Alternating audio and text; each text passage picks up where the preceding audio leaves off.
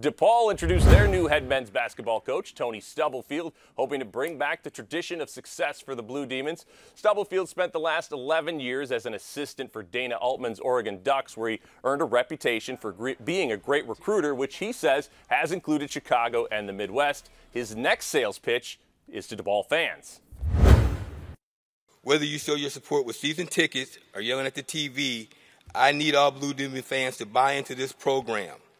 We may have lost you along the way, and I know talk may be cheap right now, but together we're going to build something special here. I want DePaul to be a team that other teams fear playing, and we will become Chicago's team again.